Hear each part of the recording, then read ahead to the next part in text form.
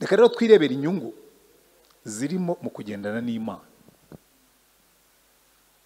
Ikintu cya mbere wunguka iyo ugendana n'Imana niyo secret, niryo banga ryo kuva mu byaha burundu. Abantu benshi usanga barimo kurwana intambara ngo zo kuva mu nkawe biroroshye cyane. Hari n'umuntu arimo kubwira ejo bundi kuva mu byaha nicyo kintu cyoroshye mu buzima bwa Gikristo. Ngo yawe nawe ntoya nicyo kintu cyoroshye mu buzima bwa Gikristo. Uzi uko ubigenza? Nicyo kintu cyoroshye mu buzima bwa Gikristo. Nahoze mbibabwira gihe natinyaga kugwa mu cyaha cyari cyarabasa ubuzima bwanjye imyaka 6, nta nubwo cyabubasa igihe kirekire, imyaka 6. Nawe Imana none nazagwa nkasambana. Mu bintu natinyaga mu buzima bwanjye, natinyaga gutera inda nubwo ngiri n'umunyabyaha. Nawe none nazasambana ngatera inda. Ngira Imana mu bantu basambanye ntibatera inda mbamo. Kandi suko ntashoboraga kubyara kuko mfite abana. Ariko Imana yangiriye neza inkiza icyo natinyaga kuruta ibindi. Bajya bavuga ngo umunyabyaha atinya nicyo kimubaho. Gihe icyo natinyaga Imana yarakindinze.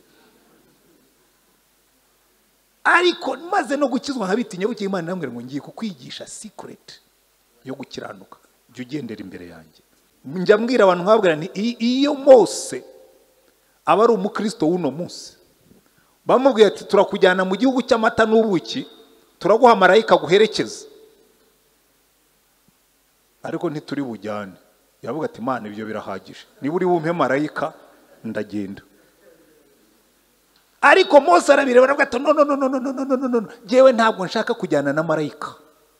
Ni byiza kujyana na marayika ariko ntabwo bihagije. Abwira Imana ngo Mana ujye umbwira ngo ninjyana ubu bwoko, ariko kutambwira uwo tuzajyana. Ariko kuko Imana isoma ku mutima iravuga ngo umugaragu wanjye Mose yanze marayika. Mayo turazibwirije zirakijijwe. Ngiye kubona mbona zirikoze zigeze nko kuri 20. Zirimo abahungu n'abakobwa ziraza mu biro byanjye ngo pastor, banyitaga pastor iyo nari n'aba pastor no muvuga butumwa gusa. Pastor ngo umuntu yakijijwe ari mayibo ngo ajyaye. Ndagarisha mbabwiza ukuri. Icyo sinigeze nkitekerezaho. Nicyakora reka ngubwire.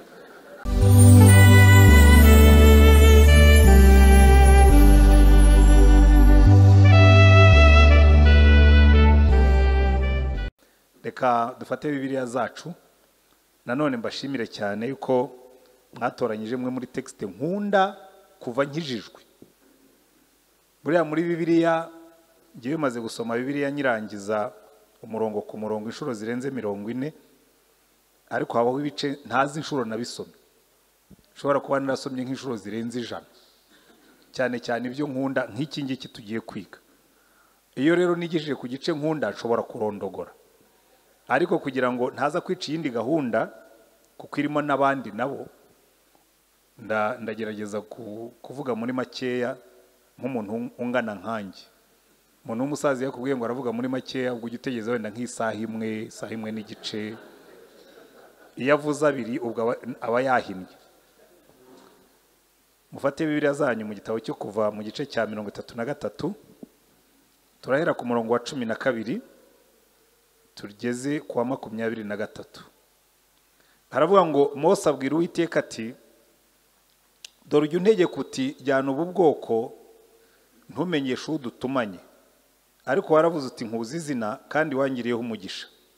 Nuko niba nkugiriyeho umugisha koko nyereka imigambi yawe kugira ngo nkumenye, mbone uko ndushaho kukugiriraho umugisha, kandi wibuke yuko ubu bwoko ari ubwawe. Aramusubiza ati ubwanjye nzajyana nawe nkuruhuri. Mose aramubwira ati ubwawe nutajyana natwe ntudukure ino. Ikizamenyekana yuko jye n'ubwoko bwawe twakugiriyeho umugisha niki, so kujyana natwe bigatuma jye n'ubwoko bwawe dutandukanywa n'amahanga yose yo mu isi. Uwiteka abwira Mose ati nicyo uvuze cyo ndagikora kuko wangiriyeho umugisha nkakumenya izina. Aramubwira ati nyereka ubwiza bwawe burabagirana. Uwiteka aramubwira ati ubwanjye nzanyuza kugira neza kwanjye kose imbere yawe, nzivugira mu izina imbere yawe ko ndi Uwiteka, kandi nzagirira ubuntu wo nzagirira ubuntu, kandi nzababarira uwo nzababarira. Kandi ati ntiwareba mu maso hanjye kuko umuntu atandeba mu maso ngo abeho. Kandi Uwiteka ati hariho ahantu bugufi bwanjye, hariho ahantu bugufi bwanjye, nawe uzahahagarare ku rutare, kandi ubwiza bwanjye bukikunyuraho nzagushyira mu busate bw'igitare ngo utwikirize ikiganza cyanjye yizaho marira kunyuraho, maze ngo utwikurureho ikiganza cyanjye urebe mu mugongo hanjye, ariko mu maso hanjye ntihaboneka. Haleluya. Buri jambo riri muri iki gice ushobora kwicara ukaritekerezaho, ugasubira ukaritekerezaho ryonyine nturirangize. Haleluya. Ariko amagambo bambwiye ngo tuganire ni aya ngaya avuga ngo kuva ku murongo wa 14 kugeza ku wa 17, ngo aramusubiza ati ubwanjye nzajyana nawe nkuruhuri. Inyigisho y'uyu mugoroba nayise kugendana n'Uwiteka. Haleluya. Kugendana n'Uwiteka turabanza turebe icyo bivuga, turebe inyungu zabyo. Kuko ikibazo gikomeye dufite tuzahora tugira ni abakristo batazi kugendana n'Imana icyo ari cyo. Ni abakristo batagendana n'Imana. Kuko iyo utazi icyo ngicyo urishuka.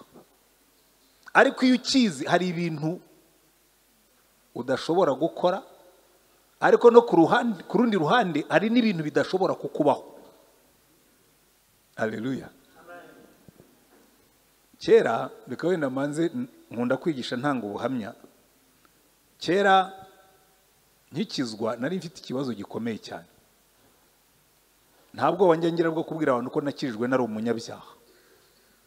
Ubundi kuva ku mwaka 0 kugeza ku myaka 19 navuga ngo nari naif, innocent. Rwose intungane y'umwana. Kuko kugeza ku myaka 19 nari ntaranywa inzoga. Kugeza ku myaka 19 nari ntarasambana. Kugeza ku myaka 19 numvaga ubuzima bwanjye, yego simvuga ko nari intungane idakora ibyaha, ko nyuma niho naje kumenya ko nkora ibyaha, ariko hari ibyaha nari ntarakora.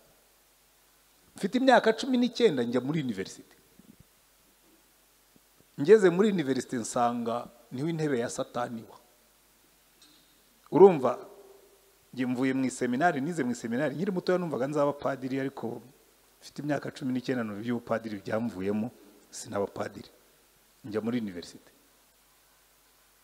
Noneho ngezeyo nsanga discipline yabaga mu seminari ntiba muri university.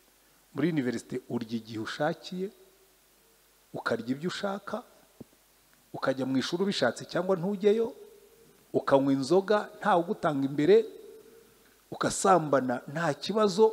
Twebwe twagiye muri university muri 77 rwose. Yewe bagiraga n'imihango bakoraga kuri campus tukinjirayo byitaga kubatiza, n'ibyo bakubatizagamo byari demoniaque. Harimo amadayimoni. Kirirwa muvuga amagambo nyandagazi, kirirwa muvuga ibintu bitabaho utatinyuka kuvuga uri muzima, ukava muri umudayimoni. Imyaka 5 mu buzima bwanjye ngira imyaka 5 yariwe n'ubuzukira. Muri Yoweri baravuga ngo imyaka yariwe n'ubuzukira Uwiteka azayikuriha, ariko burya ntuzanibeshye. Ntabwo Imana izigera ikuriha imyaka yariwe n'ubuzukira. Imyaka yariwe n'ubuzukira bwarayiriye ntizagaruka, yapfuye ubusa. Kuko reka mbabwire mu buzima bwanjye ngira imyaka 6 nicuza. Nayisabiye Imana imbabazi yarambabariye, ariko ndayicuza. Imyaka 5 namaze ndi umunyeshuri, umwaka namaze ndi umwarimu muri university ndangije. Ni imyaka nakozemo ibyaha byashoboraga kundimbura. Ni imyaka nabyinnye, ni imyaka nanyoyemo inzoga, ni imyaka nasambanye. Byose ntinya kubivuga. N'umugore wanjye njye mbimubwira ngo rugira Imana umuntu warongoye n'umugabo wakijijwe agakizwa akijijwe. Kuko jye nakijijwe ndambiwe ibyaha. Nsigaye mbwira Imana ko Mana umuntu abigenza ate ngo ave muri ubu buzima bw'ibyaha? Ndabirambiwe. Ngira Imana nsoma Bibiliya. Ntabwo jye nakirijwe mu giterane, nari wa muntu w'umusore wiyemera. Abarokore narabasuzuguraga kuko nta abarokore numvaga nta reme. Numvaga ari ibintu umuntu araza akakubwira ngo uzajya mu muriro. rero ko umuntu wirata umuriro ntabwo ararigema nayo ndi abantu barese umuntu umwe ngo nzajya mu muriro hari rwose na expression nagira ngo navuga ni saromore sarogre nzajyayo ntacyo nicuza kuko jewe nari wa munyabyaha ukora ibyaha nanabiteguye iyo najyaga kunywa nateguraga amafaranga ndi bunywere naba ndi bucyura indaya kuko kuri university twazanaga n'indaya no kuri campus twarazi nagiye urugendo ndababwira ibintu byambayeho akaba abantu bagenda babaswa kararana n'indaya bwacye mu gitondo igatera urusaku muri koridoro nabwo nibera n'ubuswa niba uri bukora ibyaha ujye bitegura n'ibyaha byanjye narabiteguraga ariko ngeze aho ngaho burya iyo utekereza cyane nibwo umenya ko gukora ibyaha ari ibyaha kuko ugera aho ukabirambirwa ukajya wumva nta n'ikintu kirimo ugasigarana intambara gusa yo kuvuga ngo ibi nabivamo nti ngira Imana nsoma Bibiliya nsitara kuri Yesu ndabona Yesu kuki watinze kuza ariko no kubera umwirato wanjye abantu bambwirizaga ubutumwa nk'abana nabaswa gusa birwa bavuga ibintu batumva hanyuma ndakizwa maze gukizwa rero intambara yanjye biyo kuvuga ngo noneho Mana ko nemeye gukizwa nzashobora nte kuko kimwe mu bintu byari byambuzaga no gukizwa ni inconsistencies z'abarokore kugiye mbwira abantu nkabwira niba wagiye mu kintu kijyemo usobanuke wimbwira ngo wagiye mu burokore ngo ejo nakubonye wasambanye no wimbwira ngo nakubonye mu burokore nkubona uri mu bucafu bwo kubeshya no wimbwira ngo uri mu burokore nkubona uri mu bucafu bwo kumanipira amafaranga no jewe yo nagiye mu kintu nyijyamo niba ukirimo kijyemo nicyo mu bintu byari byarambujije gukizwa jewe urumva nari umukatolike ariko ngira amaso yitegereza n'ubwonko butekereza nareba gukunda abarokore abambwira ngo nabarokore nkabona barayo twigaga kuri university nkabona abarokore barakopera jewe ndi mu banyeshuri batigeze bakopera nubwo nari umupagani sinigeze nkopera ko nari umuhanga najyaga mbwira niba ikintu kiri mu ikayi ubwo kiri mu mutwe wanjye niba kitari mu mutwe wanjye ubwo ntikiri mu ikayi hariho ngabona abarokore nkabo uyu murokore ukopera bya bintu ni fake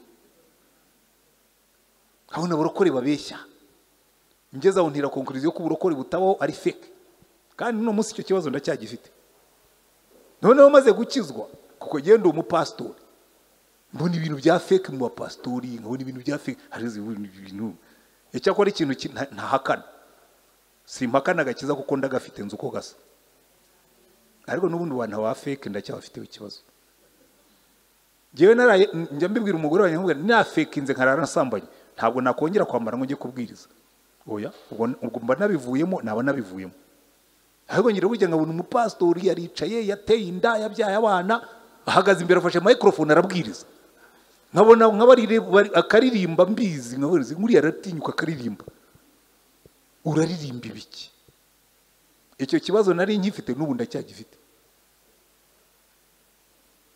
reka mbwira abarokore murimo hano hari abantu benshi batazajya mu ijuru kubera wowe hari igihe natashye iwacu ku musozi aho mvuka njya kubabarira abarokore bawo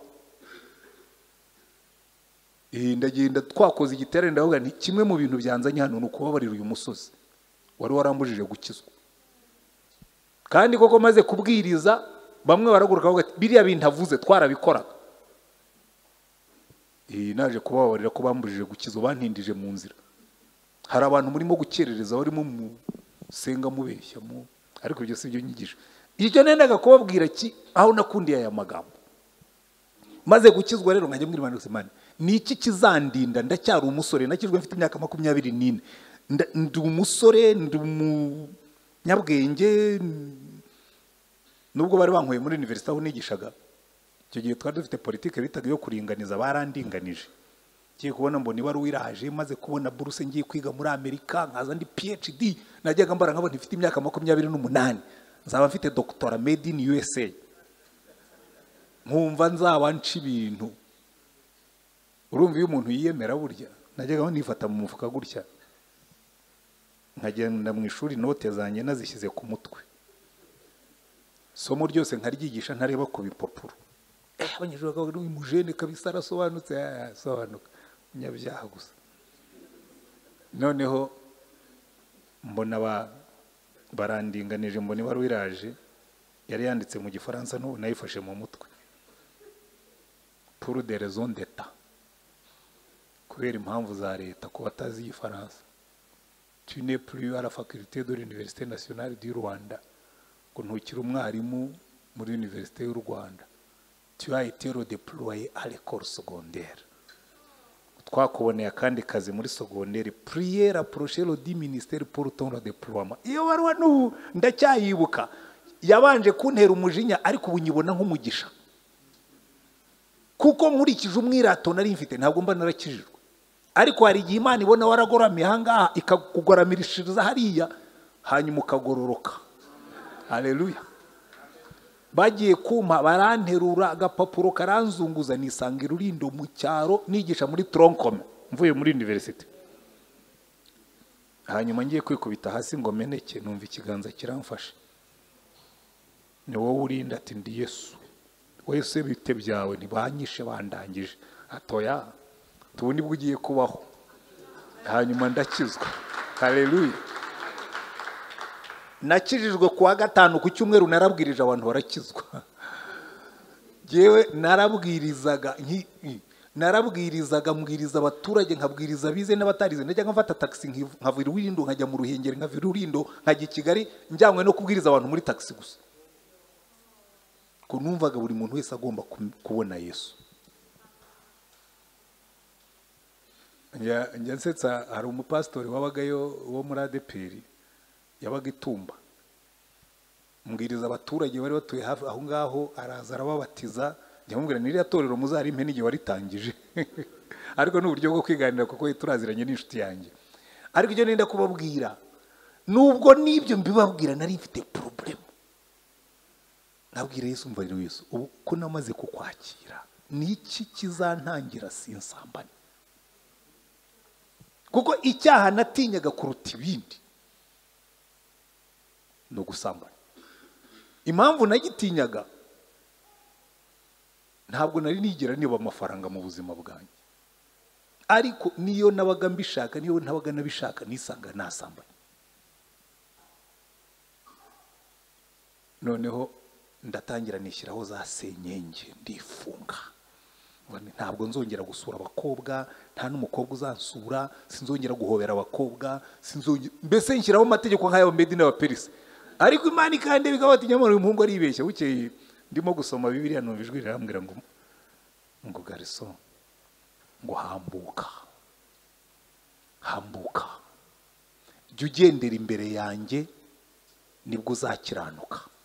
Haleluya. Noneho ntangira gukora Bible study ku kintu cyitwa kugendana n'Imana. Mpera mu isezerano rya kera, nsanga abantu bose bakiranutse bagendanaga n'Imana. Mu gice cya 5 cy'Itangiriro baratubwira ngo Enoki amaze kubyara Metusela. Icyo gice kiravuga ngo afite imyaka 65, ngo Enoki abyara Metusela. Metusela byavuga ngo hari icyago kizaba nyuma y'uyu mwana. Kandi muzitegereze koko Metusela yabaye imyaka 969, umwaka yapfuyemo nibwo umwuzure wo mu gihe cya Nowa wabaye. Muzakore matematike zanyu muzabibona, giye narabibaza. Ngo Enoki amaze kumva ibyo ngibyo, ngo Enoki agendana n'Uwiteka, ngo agendana n'Uwiteka imyaka 300, ngo ntiyongera kuboneka kuko Uwiteka yamwimuye, ariko yagendanaga n'Uwiteka. Haleluya. Mu gice cya 6 bakatubwira ngo abantu bari bononnye ingeso zabo, ngo Uwiteka aravuga ngo umwuka wanjye ntazahora ajya akirana n'aba bantu, kuko gutekereza kwabo ari kubi kuva mu bwana bwabo. Umurongo waho ngaho wagera ku murongo wa 8 kuvuga ngo ariko Nowa agirira umugisha ku Uwiteka. Bakaduha igisobanuro, bakagwira ngo Nowa yagendanaga n'Uwiteka, ngo Nowa akaba umukiranutsi mu gihe cye kuko yagendanaga n'Uwiteka. Haleluya. Iyo rero ugeze kuri iki gice, nibyo nababwiraga, aha narahageze ndaryoherwa cyane, kuko Mose, Abayisirayeli bakoze icyaha gikomeye, basenga ikigirwamana. aragenda arababwira tumva icyaha mwakoze sinzi ko Imana ishobora kubababarira ariko nsubiyeyo ngiye kubahendahendera ngiye kubingingira. Aragenda abwira Imana tumva Mana wambwiye ngo urimutse ngo ugiye hanze y'ingando zacu ariko mbabarira nkusaba ikintu kimwe ujye umbwira ngo ninjyane ubu bwoko ariko ntumbwire uwo tuzajyana. Buriya abantu badasoma Bibiliya neza ntabwo babona icyo Mose yavugaga kuko uwo bazajyana Imana yari yamumubwiye. Umurongo wa 2 w'icyo gice aravuga ngo nanjye ndatuma marayika kujya imbere. Mose arabireba aravuga ati no Imana yamaze kumbwira ko itazajyana natwe ko turi ubwoko butagonda ijosi, ntabwo ndi bujyane na marayika, sindi bujyane na marayika. Njya mbwira abantu nkabwira nti iyo Mose aba ari umukristo w'uno munsi bamubwiye ati turakujyana mu gihugu cy'amata n'ubuki turaguha marayika guherekeza ariko ntituri bujyane, yavuga ati Imana ibyo birahagije, niba uri bumpe marayika ndagenda. Ariko Mose arabireba aravuga ati no jewe ntabwo nshaka kujyana na marayika. Ni byiza kujyana na marayika ariko ntabwo bihagije. Abwira Imana ngo Mana ujye umbwira ngo ninjyane ubu bwoko ariko kutambwira uwo tuzajyana. Ariko kuko Imana isoma ku mutima iravuga ngo umugaragu wanjye Mose yanze marayika, iramubwira ngo Mose, kuko urumva yarakomeje aratitiriza, warambwiye ngo unzi izina. Buriya iyo Imana ikubwiye ngo nkuzi mu izina ryawe ni ukuvuga ngo uri inkoramutima yanjye, uri intimate, ndakuzi mu izina ryawe. Buriya Imana igira abantu ikunda ikavuga ngo uyu nguyu, uyu ni inshuti yanjye, uyu ni inkoramutima yanjye, uyu muzi mu izina. Ngo Mose arabiyibutsa arabibwira ngo kujya umbwira kuri inshuti yanjye, kujya umbwira kunzi mu izina, kujya umbwira yuko nakugiriyeho umugisha. Niba nkugiriyeho umugisha koko nyereka imigambi yawe ndusheho kukugiriraho umugisha. Urumva Mose arimo aratega imitego, nyereka imigambi yawe, kandi imigambi y'Imana yayimubwiye. Ngo iramubwira ngo kandi wibuke yuko ubu bwoko ari ubwawe, si jye wabubyaye. Noneho Imana iramubwira ngo ubwanjye nzajyana nawe njye nkuruhura. Mose aravuga ati itaza kuvaho yisubiraho, arayibwira ngo ubwawe nutajyana natwe ntudukure ino. Haleluya. Kuko Mose yari abizi yuko igifite umumaro si ukujyana na marayika, igifite umumaro si ugutura mu gihugu cy'amata n'ubuki, igifite umumaro si ugutura mu gihugu cy'ubukire. Igihugu cy'ubukire kitarimo Imana ni umuriro, kuko burya umuriro si ahantu habi, umuriro ni ahantu hatari Imana, kuko hatari Imana hagendwa na Satani. Ikibazo abarokore benshi bafite muri kino kinyejana dufite, atangira senga, jewe nasenganye nabo benshi, atangira senga ari umushomeri, yabona akazi bazamwarakoze ko tutakikubona, akazi kabaye kenshi, ngurumva ngo muri kino gihe ngo dayeri ngo ntaruhutse ngo nanarwara na surimenage, maze surimenage ziri hano hanze zaranshobeye. Umuntu arwara ate surimenage avuye imbere y'Imana? Bahora babimbwira abantu ngamwe rero pastor urakiyiriza, nimubona mbyibuye ko ntiyirije niko nshaje, uretse ko ntazi niba nanabyibushye, ariko ntabwo ngana uko nanganaga kera. Umuntu w'umupastori senior pastor wa church uriyiriza utabuze ibyo urya, rego umupastori niwe ati jye sinshobora kwiriza ntabuze ibyo urya. Nawe nta kibazo, njye mbibwira abapastori nkawe ni umupastori urya ropa 195 ku mwaka, ubwo ni 3 ku munsi, akaryama amajoro 365 byo kuyobora itorero azaba byihoreye, yishakira indi business.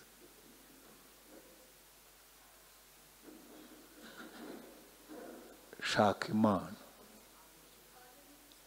Mose abwira Imana ngo Mana umva, nutajyana natwe ntudukura, sinshaka kujya mu gihugu kirimo umugisha utarimo Imana. Impamvu mubona abantu benshi abantu bajya babimbwira, gihe rero hari igihe ngira urwenya abantu batumva neza. Njya numva abantu bavuga ngo twigeze kwicara ahantu baravuga ngo buriya ngo amafaranga ngo ni umwanda wa satani, ubwo nanze gukoresha ijambo bakoresheje. Ndavuga ntimuzandangiraho yituma njya kuyikukira. Nubire nukwire mu mutima ni ibintu bya fake. Jewe niyo wampa sheke ukambwira ngo ndagushyiraho miliyari, ariko ureke Imana nagubwira noya izo miliyari zawe zitwarire ntacyo zamarira. Navuye mu byaha mbirambiwe, nabonye Imana nyifitiye inyota, kandi nuno munsi ntirashira. Uraza kubyumva, hari abantu burya banezeza Imana, hari abantu bagira inzara y'Imana, hari abantu bagira inyota y'Imana batazigera bashira inyota.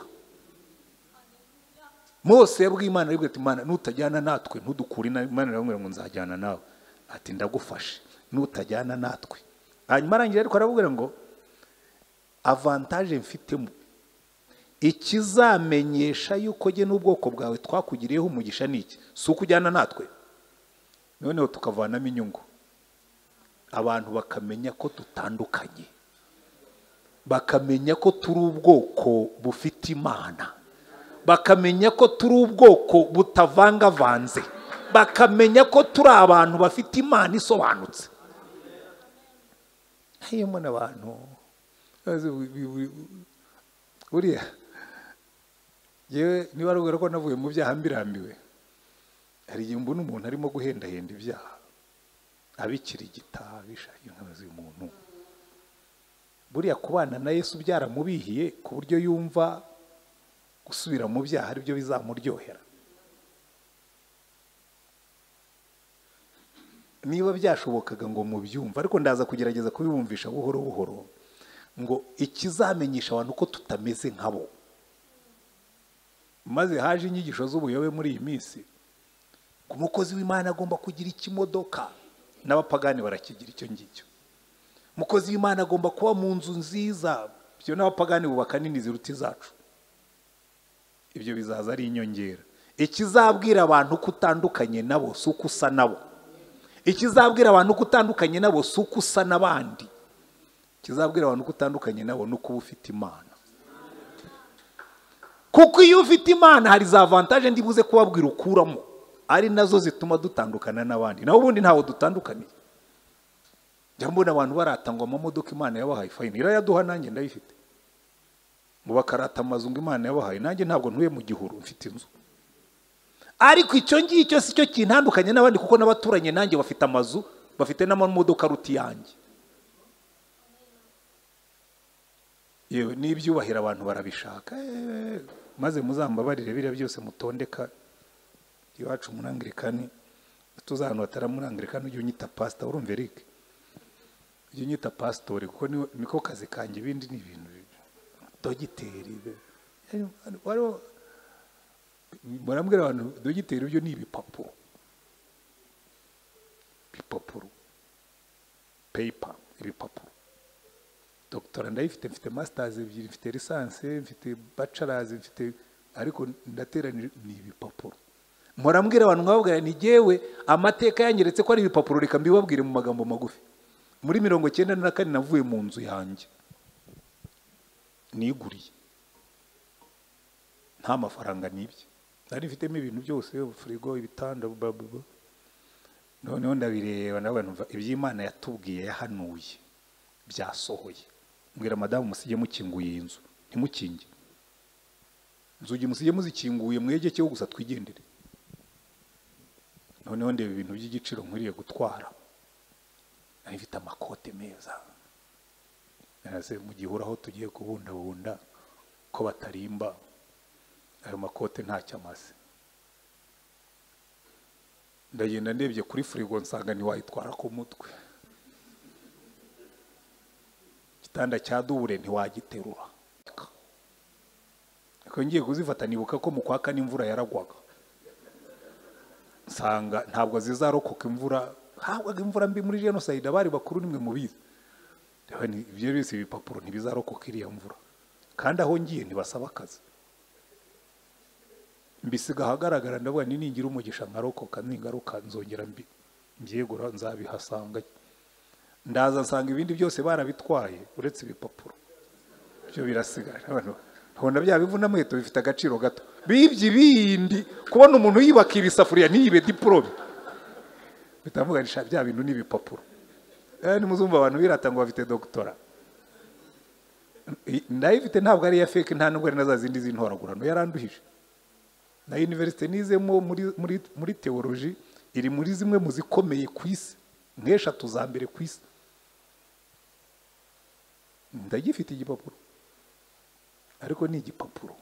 Udafite Yesu, utavuga Yesu, ni igipapuro. Ni igipapuro. Mose yari yarize muri Egiputa abizi ko ari ibipapuro, arangije ngo agira ubwenge, ngo agira imbaraga mu magambo no mu bikorwa, ngo yiga ubwenge bwose bwo muri Egiputa, arangije ngo ati ibi ni ibipapuro, ngo ahitamo kujya gutukanwa n'ubwoko bw'Imana. Abwira Imana ngo nutajyana natwe ntudukuraho. Ikizatuma abantu bamenya ko dutandukanye nuko dufite Imana. Amen. Inyungu dufitemo ni iyi. Ariko reka mbanze ndangize kuri Mose. Aka gace ndagakunda cyane ko katwereka umutima wa Mose. Kuko Mose Imana yaramubwiye ngo nzajyana nawe. Imana iramubwira ngo nicyo usabye nacyo nzagikora. Nicyo usabye nacyo nzagikora kuko wangiriyeho umugisha nkakumenya izina, ukaba uri intimate, ukaba uri inshuti yanjye. Mose aravuga ati ariko rero ntabwo ndanyurwa, mbabarira unyereke ubwiza bwawe burabagirana. Urumva Mose aracyafite iyo nyota y'Imana. Muzarebe muri Bibiliya hari ubwoko bw'abantu bunezeza Imana, hari abantu Imana yishimira. Dawidi yajyaga avuga ati umva Mana, jewe umutima wanjye ukugirira inyota, meze nk'umuntu uri mu butayu. Ati niki? Hari abantu banezeza Imana kuko ikinezeza Imana ni umutima uyishaka. Uwo mutima ugirira Imana inyota niwo mutima unezeza Imana. Haleluya. Ntabwo nshaka gufata ingero nyinshi kuko nawe ngiye kubigisha Bibiliya yose, ariko nimureba Bibiliya kuva ku itangiriro kugeza ku byahishuwe, abantu Imana inezererwa iteka ryose bagira umutima wo gushaka Imana. Muri ibi bibazo biravuze ngo umva, ngo waravuze ngo dushake mu maso hawe, none mu maso hawe ndahashaka. Twe dukunda ibiganza by'Imana, ntabwo dukunda mu maso hayo. Dukunda iby'Imana itanga, siyo dukunda. Dukunda ibiganza. Ariko ntabwo Imana yize ivuga ngo mujye muri ibiganza byanjye, yaravuze ngo mundebe mu maso. Pawulo akavuga tumva twebwe tumureba tukamutumbira mu maso wacu hadatwikiriwe, tugenda duhindurwa tugasa nawe, tukava mu bwiza tujya mu bundi. Haleluya. Jewe njya gukizwa nasomye urwandiko rw'Abafilipi, Pawulo aravuga ngo kubwanjye kubaho ni Kristo no gupfa bya mbere inyungu, ngo nifuza kugenda ngo musange. Urumva ni umuntu ufite inzara n'inyota byo kubona Yesu. Abantu muzabona muri Bibiliya babaye consistent bakagenda n'Imana, Imana ikabakoresha. Bari abantu bafite uyu mutima nk'uwa Mose, bashaka Imana, batayishakira ibyitanga, bayishaka yo ubwayo gusa. Buriya umuntu ushaka Imana niyo wamuha miliyari yakuvuga izi miliyari ni muzimpe mbereke nezeza Imana yanjye, ariko mwazansengeye nkazibona nkabiri kuko bigenda. Nigeze kubwira ariko Warren, uriya mupastori w'umunyamerika, yanditse igitabo mu mwaka umwe kigurisha amakopi, yamuhaye amadolari agera kuri miliyoni 120 n'izindi. Abwira Imana yose, Imana kugira ndi umupastori nkaba nakunda mu mafaranga, aya mafaranga ndunzeho nayo kugira gute? Nawe aravuga ati mva rero Mana, ibi bivuna mu bito by'amafaranga bitazantwara umutima. Aragenda afata amafaranga yose itore, kandi niwe warishinze, atangiye afite imyaka 25. Afata amafaranga yose itorero ryamuhembye, arayateranya, ayakura muri za miliyoni, arayasubiza. Aravuga ati aya ngaya nahembwe nyashubije mu murimo w'itorero. Arangira abwira Imana ati mva rero Mana, ndabona amafaranga akomeza kwiyongera, n'ubu igitabo kiracyagurwa. Ati noneho nzajya n'igicyacume ujye utwara 90. Sinshaka ko amafaranga azahinduka umutware w'ubuzima bwanjye. Uriya mugabo ndamukunda. Noneho tuza guhura, naramusemuriraga yaje n'ahangaha, ndambikaho ibiganza, nanjye nzandika igitabo kigurwe nka kiriya cyawe. Noneho tujye tuvuga ngo Imana ntirobanura ku butoni, ngo genda umunyamerika naracyanditse, n'uyu n'umunyarwanda aracyandika, none turagenda tuvuga yuko Imana igira neza. Araseka, ariko nanjye nabimubwiraga ari nko gusetsa gusa. ariko buriya nanjye bishobora kuzashoboka. Icyo nakubwira ni kimwe, yego Imana yaravuze ngo ubutunzi nibubwira ntibuzabatwara umutima, giye niyo bwabwira ntibwawutwara, kuko ubu narenze igaruriro, finished, ubu ni sans retour. Nta mva mushobora kuvuga ko ari ukwirarira, ni sans retour.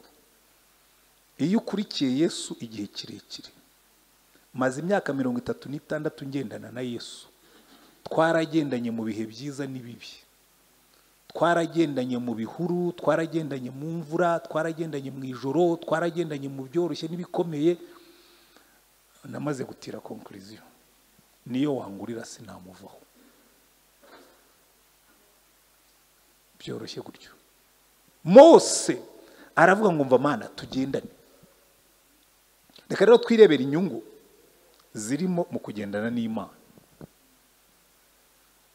Ikintu cya mbere wunguka iyo ugendana n'Imana, niyo secret, niryo banga ryo kuva mu byaha burundu. Abantu benshi usanga barimo kurwana intambara ngo zo kuva mu nkawe, ni biroroshye cyane. Hari n'umuntu arimo kubwira ejo bundi kuva mu byaha nicyo kintu cyoroshye mu buzima bwa Gikristo. Ngo yangwe nawe ntoya, nicyo kintu cyoroshye mu buzima bwa Gikristo. You know, uzi uko bigenza, nicyo kintu cyoroshye mu buzima bwa Gikristo.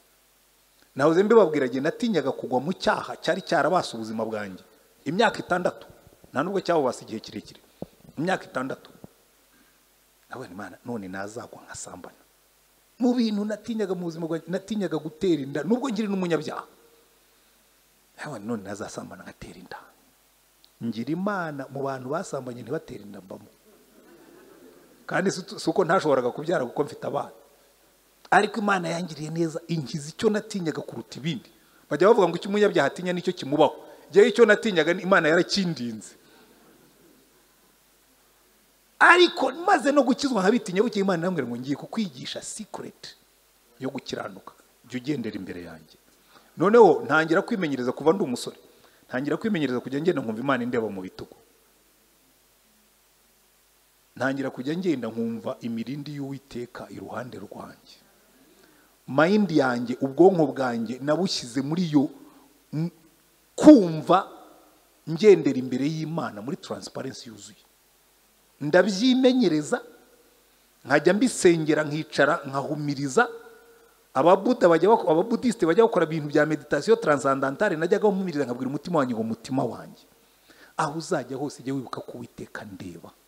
Mutima wanjye jya ubyibuka ko aho uzajya hose ntaho ushobora kwihisha Uwiteka. Mutima wanjye ujya wibuka ko niyo wazimya amatara Imana itureba. Bigeza ahantu numva Imana irahari. Ikintu cya mbere bikurinda ibyaha. Buri igituma Nowa yakiranukaga mu gihe cye yagendanaga n'Uwiteka. Icyatumye Nowa yakiranuka mu gihe cye yagendanaga n'Uwiteka. Icyatumye Mose agenda kuriya yagendanaga n'Uwiteka. Iyo ukuye amaso ku Uwiteka nibwo utangira kujya mu byaha. Buriya muzarebe Dawidi igihe cyose yagendanaga n'Uwiteka, yajya gukora ikintu akabaza, yajya gukora ikindi akabaza, byose byagenze neza. Ariko umunsi yihaye ngo igihe abandi bame batabara, atabajije Imana, asigara ahagaze iwe. Satani yaramugenderera amugira inama. Ariko rega mbabwire, abantu bajya mbwira ko pastor wagiye uca bugufi, ukumva ko nawe bishobora kukubaho. Nkawe n'ubundi giye nca bugufi cyane. Uzi impamvu uca bugufi? It's not about me. Nta nubwo nyamvuga ngo ni kubw'imbaraga zanjye, amaso y'Imana niyambuza gukora ibyaha. Haleluya. Njye mbyigisha abantu kubera ko nta wundi ukunda kubibabwira. Bakabatubwira ni ibintu bya fake, ni ibintu by'ibipindi bya Pastor Antoine. Ntabwo ari ibipindi, ni ibanga Imana yanyigishirije turi babiri. Irambwira ngo niba ushaka gukiranuka, igana bakubanjirije, ujye ugendera imbere yanjye. Njye niyo nicaye mu biro, nayoboye umuryango, twari dufite amafaranga y'akazi menshi kandi impembwa make. Buriya niba hari ahantu Satani azakugeragereza, ni igihe uzasiga mu rugo nta mata ahari, ugasinya isoko rya miliyoni 400 nigeze gusinyira umuntu nari nasize mu rugo hari ibibazo by'amafaranga utashobora, turimo kubaka ikigo ahantu cya miliyoni 400. Entrepreneur wagomba gucyubaka araza, tumaze gusinya kontrara ndeba baramwira ngo giye ni gusinya isoko rya miliyoni 400 nta kintu umuntu aguhaye. Ndababwira nticyo uzampa ni iki twasinyiye. Nuhagarika ariya mazu nkayabona, ugashyiraho biriya bibuga nkabibona, ugashyiraho ariya amashuri nkayabona, icyo wakoreye ni icyo ngicyo, amafaranga n'ayawe. Ngo ariko abandi ngo bariyaranja, ndababwira no ya ndetse ubwo nakwiyaranja Imana nkayibwira ngo iki, ko ariko n'abandi barokore barabikora. Ndababwira nabo n'abandi hari icyo nzi batazi. Ni inshuro nyinshi Satani aza akakwicaza, akakwereka ubukene wasize iwawe, akakwereka n'ibyo ugiye gukora kandi washobora gukuramo inyungu. Kunesha kwawe kuzava hehe? Amaso yo witeka ari ku bitugu. Ariko burya iyo unesheje Imana iravuga ngo yes, ngo uyu nguyu muzi mwizina. Buri Imana ivuga ngo muzi mwizina, nicyo iravuga ngo uyu ndamuzi nzi uko ameze, muzi mwizina. Kandi burya favor y'Imana iruta ubutunzi bwose bw'isi. Aho kugira ngo ntunge iby'isi byose, hari indirimbo tujya turirimba nkunda, narayikundaga icyo gihe nyimara gukiza. Uwanyimika nk'abumwami w'ishyanga rinini rite, ndimbata icyaha cyose sinabikunda. Urumva weravuga ngo niyo wanyimika nk'abumwami ariko ndimbata icyaha icyo ari cyo cyose sinabikunda. Iyo wasogongeye ukamenya ubwiza bw'Imana, ukamenya favor y'Imana. Buriya batubanjirije bamenyaga kugendana n'Imana. Muribuka umusore witwa Yosefu kwa Potifari. Nakwambia yaba ari umusore w'uno munsi akabona nyirabuja, kandi burya sinzi ukuntu abajepe babigenza, abasirikare bose b'abafandi. Urabizi Potifari yari umukuru wa Republican Guard ya Farawo, mukuru w'abajepe. Uzarebe n'abafandi binahanga, afandi yagiye gutoranya umugore wagira ngo hari umutoranyiriza. Mpamya ko muka Potifari yari mwiza.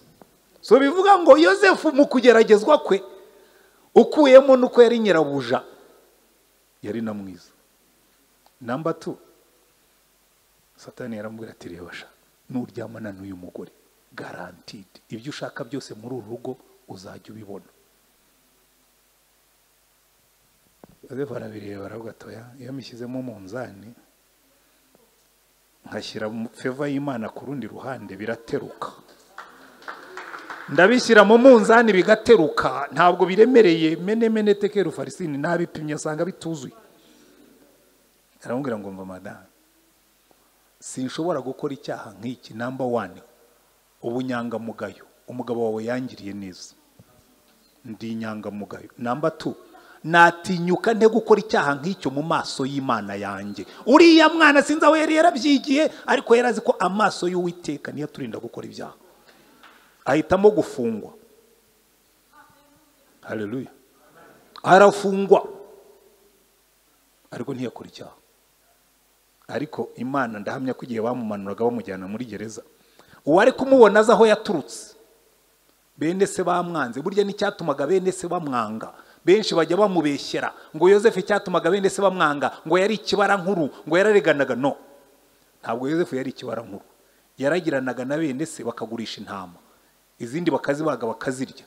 Yatahasa akamubwira ati akabaza bana banjye intama zimeze zite? Bati papa mambo sawa sawa, intama zimeze neza.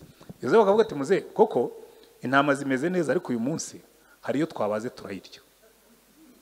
Ngo akabwira se ibibi bakoraga baragiye, suko yakundaga kuregana nuko yangaga kwifatanya n'abanyabyaha bene se, bakabimwangira. Uzakiranuka bakwanjye mu mirimo yose uzakora, uzakiranuka bakwanjye, ariko aho kugira ngo nkomerwe amashyi n'isi, nakwemera nkayakomerwa na Yesu wenyine, n'abandi bose bakantera amabuye.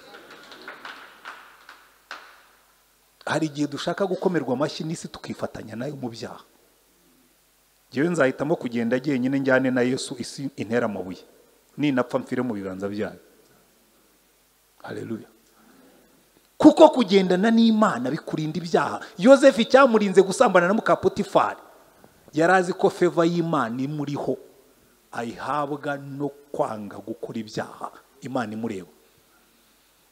Ariko mpamya yuko wari kuvuga ati uriya kuri mwana ni magorwa bambe bakuru be baramugurishije abo muboye kwa Potifari ngo ari karosi ngo yararotaga ko azabategeka se wazajya gutegeka abantu kabo muboye.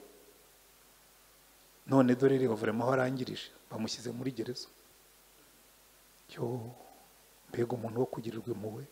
Ariko igihe abandi bashobora kuba batekereza baricyo Imana ivuga ngo yes uyu nguyu ndamwishimira. Amanuka muri gereza agezeyo baranamwibagirwa. Abo yahanuriye baramwibagirwa. Favor y'Imana izaguherekeza. Bamaze kumwibagirwa burya byari mu mugambi w'Imana ko bamwibagirwa kuko iyo bamwibuka bari kumusohora muri gereza igihe kitaragera. Wenda yari kurorongotana akajya muri za Ethiopia cyangwa agasubira iwabo. Igihe Imana izamukenera ngo akore icyo yamuremeye bakamushaka kabura. Imana iravuga ngo ya igihe cya favor cyo kwera imbuto ntikiragera. Peti bugumya aho ngaho. Bo cleaninga gereza. Komeza ube kapita muri gereza igihe cyawe nikigera bazamenya itandukaniro hagati y'ufite Imana n'utayifite. Haleluya. Igihe kiragera umwami ararota baburuzi isobanura. Ariko ariko hari umwana uri muri gereza ubwo ndimo ndahina inkuru kuko murayiza. Arotora inzozi nkaho ari we waziteje. Bati mumuzane ngo baramwogoshe. Nkunda ukuntu babivuga. Baramwogosha.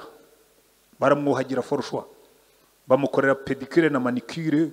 Bamukubita parufe ngo bamwambika imyenda myiza y'ibitare. Ahagarara imbere ya Farawo asobanura inzozi. Uko arimo kuzisobanura favor iratangira irakora. Farawo yamureba kumva aramukunze. Akavuga ati rwose iki cyana ko numva kimeze neza ariko uko numva gifite n'ubwenge. Uko arimo gusobanura inzozi ubwo impeta irimo irazamuka. Yarangije gusobanura inzozi ayifashe mu ntoki ngumva tuzakura hehe umuntu umeze nk'uyu uri mu mwuka w'Imana. Abandi bose baravuga ati se buriya ubwo His Excellency yavuze yuko uyu ngo yari ufite ubwenge ninde uri butinyuke kumuvuguruza. Bati rwose nibyo bamukomera amashyi. Iyi Imana yagukomeye amashyi isi yose iragusekera. Uzareke Imana izagukomera amashyi umunsi izagera gutya igakoma mu mashyi isi yose izamenya aho uvuye. Haleluya. Kandi niba atanayakoma ntuzahangayike. Hari n'igihe bazagutera amabuye. Buri hari inkuru nkunda muri Bibiliya umuntu wagendanye n'Imana kabisa. Stefano bagiye kumutera amabuye aravuga ati mwihangane ho gato ngira icyo mbabwira. Ati umva mbonye ijuru rikingutse. Ati mbonye umwana w'Imana ahagaze. Ubundi ntabwo abahagaze Yesu ntabwo yirirwa ahagaze. Aba yicaye iburyo bw'Imana adusabira. Ariko Stefano bagiye kumutera amabuye abona Yesu ari muri standing ovation. Ujye ubona umushyitsi mukuru iyo yinjiye bakavuga ngo nimuhaguruke urimo gukora ubu MC. Yesu niwe urimo gukora ubu MC mu ijuru bagiye kwakira Stefano ngo arahaguruka aravuga ati mwitegure. Ahagarara ku muryango w'ijuru. Stefano njya mbitekereza yinjira agasanga Yesu niwe uhahagaze akamufata mu ngingo. Stefano twakubonye uhagaze hariya. Twakubonye isi guhekenyera amenyo isura yawe irahinduka usa na marayika. Buriya ni ikintu gikomeye cyane kubona isi irimo kuguhekenyera amenyo we nturakare ntuhekenyera amenyo ahubwo ukaba relax. Bo bakureba bakabona usa na marayika kuko barimo barasa na Satani. Buryo umuntu yakambije agahanga iyo wowe utagakambije abona uri relax. Ngo baramureba babona muze kureba impera y'igice cya 6 ngo bamurebye mu maso babona arasa na marayika. Kubera iki? Yaratumbiriye itaboneka. Yaratumbiriye mu ijuru. Buryo cyatumaga avuga kuriya nuko yarazi uwo yizeye. Ugasanga Yesu agavuga ngo congratulations. Twakubonye uhagaze neza. Twakubonye baguhekenyera amenyo ubasabira umugisha. Twakubonye bagutera mu mabuye uravuga ngo dato bababarire. Yegusha wapfuye nkanjye. congratulations, warasobanukiwe. Buriya kugendana na Yesu, iyo bakubwiye ngo iyo tugendana na Yesu dusa nawe, nicyo bivuga. Hari umunsi interahamwe zaje iwanjye ku itariki ya 7 z'ukwa 4 muri 1994, ndabanza nsa n'isi, ndagenda mfata umuhoro ndabona sasa mbere yuko banyicira umugore n'umwana, icyo gihe twari dufite umwana umwe n'igihe baheraho, ariko nanjye ndabanza mpitane nka babiri, nibarangiza banyica, ariko sindi bubemere ko banyica ngumye hamwe nk'imbwa, ndapfa nk'umugabo. Numva Yesu arankomanze ngo ugiye gupfa nk'umugabo rero, utunguke imbere yanjye ufite amaraso ku ntoki, wakwemeye ugapfa nkanjye, ugapfa uvuga umugisha wo gupfa ushinyitse amenyo urakaye. Pfukamaho nari nicaye muri salo mbwira Imana, Imana umbabarire no kuba natekereje ibintu nk'ibi ngiye, ariko nabizi ndi umuntu, ubampereho umugisha, mbasabira umugisha mpfe, ibisigaye bakora ibyo bashaka. Namaze gukora iryo sengero, Imana irambwira ngo buriya nari ndimo gucisha mu ishuri ryo gusa na Yesu, gupfa kwawe si uyu munsi. Umva imbunda y'inkotanyi iravuze munsi y'urugo. Interahamwe zari zikiri ku irembo ziri gukora debate niba zitera grenade mu nzu cyangwa zigira gute, ariko icyo nene kubabwira uwo munsi nizi somo ritazamvamo. Iyo bantu batangiye guhekenya amenyo, nkora marishari nkavuga ngo Yesu give me the grace, muri ibi byose nzabicemo nsa nawe. Niba hekenya amenyo se na marayika wo kugendana na Yesu biturinda ibyaha by'uburyo bwose kandi bikadufasha gusa nawe. Haleluya. Buriya ni ikintu gikomeye cyane. Yewe nagendanye na Yesu, yagiye anyigisha ibintu byinshi. Uzi gukiranuka mu bihe nk'ibyo, ariko nicyo twiga iyo tugendana na Yesu. Haleluya. Reka nihute kuko hari akandi kamwe nshaka kurangirizaho. Icya kabiri bidufasha, bitumara ubwoba. Buri icyatumaga Mose avuga ati ariko duherekeze, nutaduherekeza ntabwo abantu bazamenya ko dutandukanye nabo. Mwabonye ko iteka ryose iyo Mose yagiraga ikibazo, abantu batangiraga gutoragura amabuye bagira ngo bagiye kumutera, bakabona igicu cy'Uwiteka kirahagaze, ngo bose bagahita bayafasha hasi, ati mwibagiwe uriya mugabo afite protection. Ngo kera urukwavu rwashaka kujya gusura kwa sebukwe, rurebye hepfo rusanga rwaragoswe hatuye impyisi, rurebye haruguru rusanga ruzaca ku muryango w'imbwa, rurebye hirya rusanga ruzaca hafi y'irembo ry'ikirura, rurebye hirya rusanga ruzaca ku irembo ry'ingwe, rusanga ntawe ruzanyura. Hanyuma rurabireba ruravuga ati ngo nta solution. Rubwira umugore wa Rotere uriya mu gicuku, ati madamu ejo nzagenda. Atuzagenda ute? Nakubwiye ngo ryamusinzire ugone uhindukire, ejo nzagenda kandi nzagaruka amahoro. Ariko Bakame buhora ugira amanyama, uzagenda uteze wagize ngo uzirukanka usige ziriya mbwa. Nakubwiye ngo nzagenda kandi ejo ibyo ngomba kuvana kwa data bukwe nzabivanayo, n'ibyo ngomba kujyana nzabijyana. Buracya mu gitondo Bakame iritunganya, ifataga baga kayo ijya kwa Ntare umwami w'ishyamba, kubita amavi hasi iramubwira ati mwami ndasezeye, ubu nje gusezera, mvuye mu bwami bwawe ndagiye, ntuzongere kumbaririza, nuhamagara abajyanama bawe ntuzongere kunshaka, ndagiye. Hari ibintu bisigaye muri iri shyamba ntashobora kwihanganira kubera icyubahiro nkugomba n'urukundo nkukunda. Bakame se wagize ikibazo mu bajyanama banjye bazi ubwenge rwose ubamo. Atoye Nyagasani ibyo nkubwira kere kubyiboneye, utabibonye wabibwirwa ukagira ngo ndakubeshya. Ngwino tujyane wirebere bisigaye bimbaho. Inari maze kugira amatsiko, ari umwe ati reko Bakame huje tugende. Bakame ijya imbere iti rero reka mbanze nice ku nyamaswa zose ziri muri iri shyamba. Iragenda ihagarara imbere yo kwa Mpyisi. Abo kwa Mpyisi mwaramutse. Mpyisi iravuga ati reko vrema muratekereza Bakame noneho isigaye iza no gusuhuza. Ariko igiye gutimbira ngo ifate ibona intare ihagaze inyuma ya Bakame, ikubita amavi hasi irabunda ati karame mwami w'ishyamba. Bakame iravuga ati Impyisi buriya nyiciyeho ntabwo izongera kumvegetaho. imanukira kwa mbwa. Abo kwa Nyarubwana mwaramutse. Ako vrema mureba agasuzuguro ka Bakame noneho irimo irasuhuza ihagaze imbere y'irembo. Igiye gutimbira ngo ifate ibona intare inyuma ya Bakame. Nyagasani mwami w'ishyamba, cyubahiro ni cyawe. Irazenguruka iragenda ubwo kandi niko irimo kuturunigana kwa sebukwe. Igezeyo geze hafi bwira intare iti se wabibonye Nyagasani? Nuko bisigaye bimera buri munsi. Ndasohoka inyamaswa zose zigakoma amashyi. Kandi ni wewe wenyine ukwiriye gukomerwa amashyi. Ibi sinshobora kubyihanganira, ibi sinshobora kubana nabyo, ibi sinshobora kwemera kubibona. None nyemerera nkomeze urugendo nigendere. Intare irayirebera agati Bakame zireke zijye zigupfukamira. Icy'ingenzi nuko umfukamira ukankomera amashyi, ibindi icyo bizikora ntibinde. Nyagasani kuko nawe urabyemeye bira bintu bizakomeze mu bwami bwawe. Wera ngo Bakame yewe jye umfukamira iby'izindi nyamaswa zikora ni ibyawe nazo.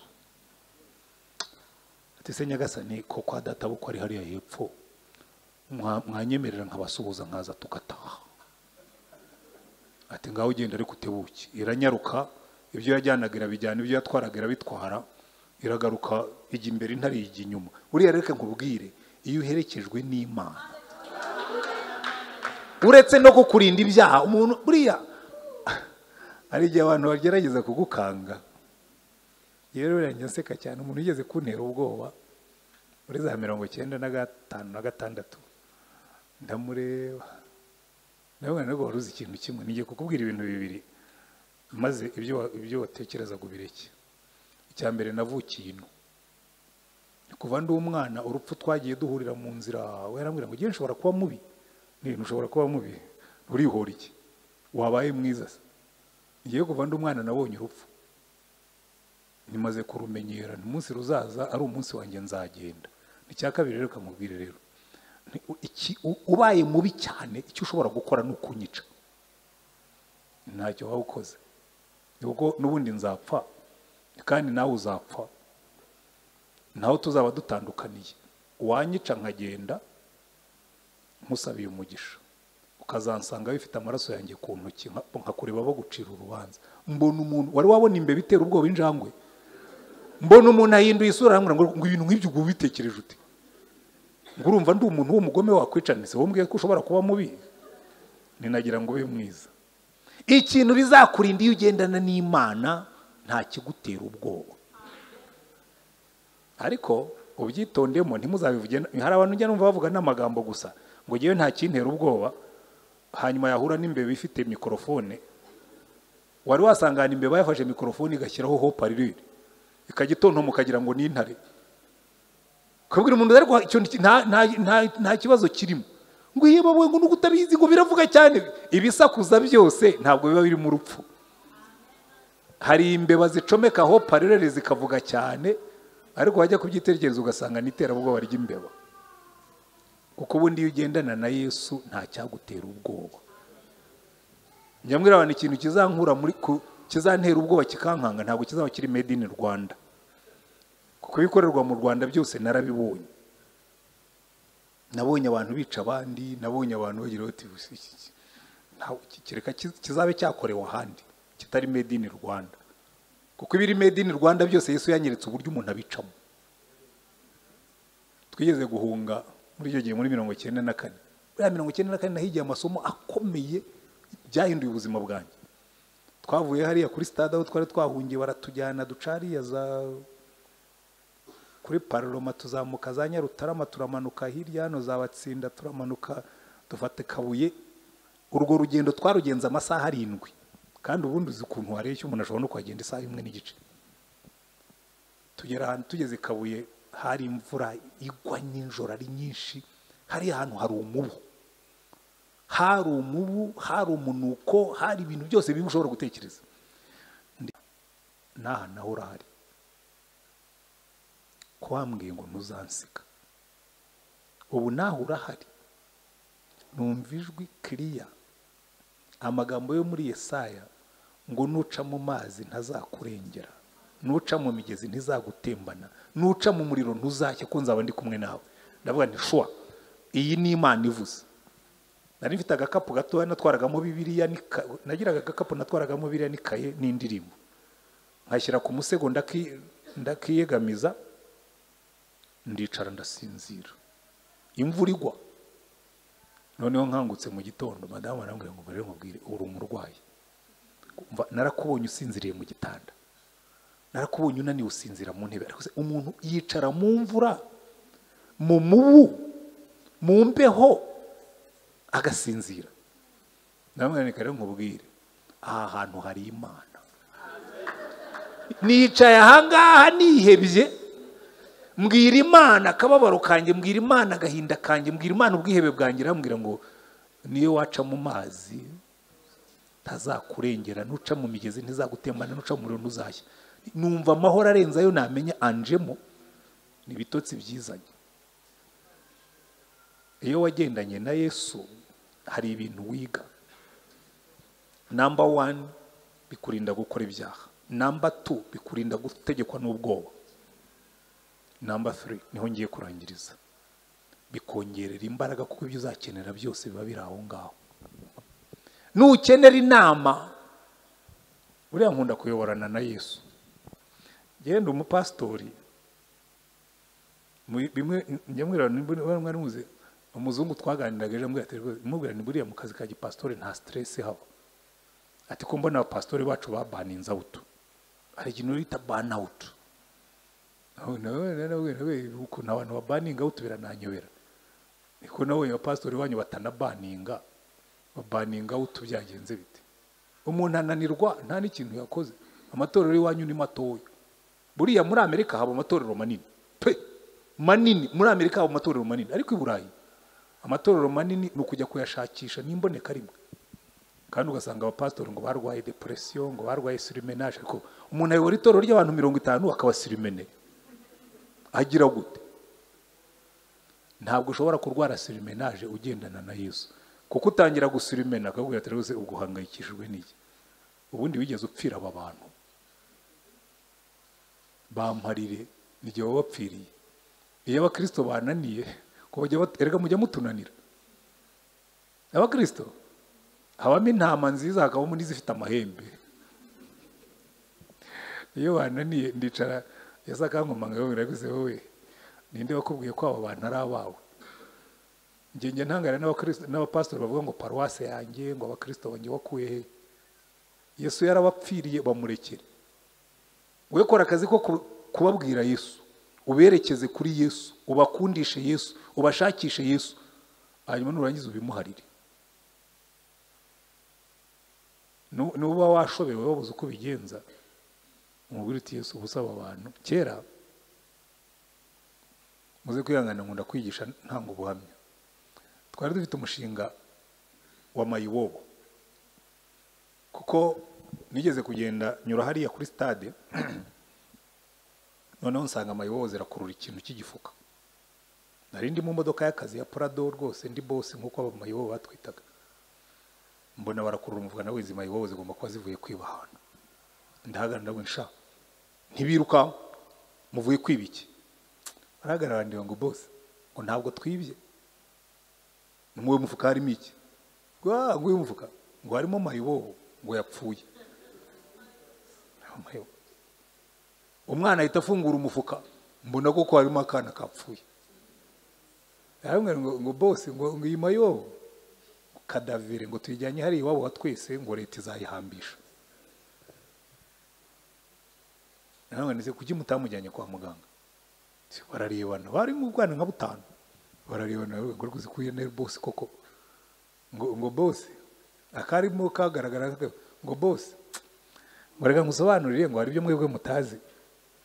Ngo mayibobo ntizijya kwa muganga, ngo mayibobo ntizigira amafaranga, ngo mayibobo ziriba, ngo mayibobo ziranuka, ngo mayibobo ngo zirapfa tu.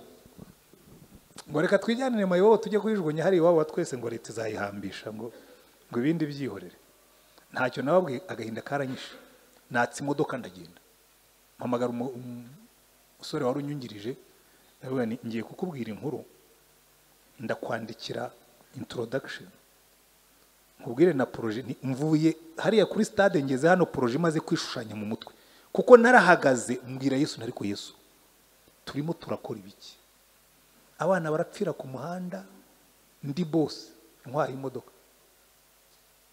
ndayene nawe wandikiye projet nkuko nyikubwira kuko numvise Imana ibishyize ku mutima tugiye gukora clinique mobile kuvura za mayibobo no kuzikura ku muhanda twarayikoze ndagenda turandika dushaka double cabine duteraho akabati karimo imiti n'umwe infirmiere n'umushoferi n'umuvuga butumwa batatu gutyo projet nuko yari ikoze njya muri ministante baduha icyemezo nabwo bigoranye ariko burya Imana yashyizeho vi ku kintu iragikora mayo turazibwirije zirakijijwe ngiye kubona mbona zirikoze zigeze nko kuri 20 zirimo abahungu n'abakobwa ziraza mu biro byanjye ngo pastor banyitaga pastor iyo nari na pastor n'umuvuga butumwa gusa pastor ngo umuntu yakijijwe ari mayibobo ngo ajyaye ndaganisha mbabwiza ukuri icyo sinigeze nkitekerezaho nicyakora reka ngubwire ni buriya ubwo Yesu yabakijije azaho azabashyira ni mureke dusenge icyumweru gikurikiyeho haza umunyamerika w'umupastori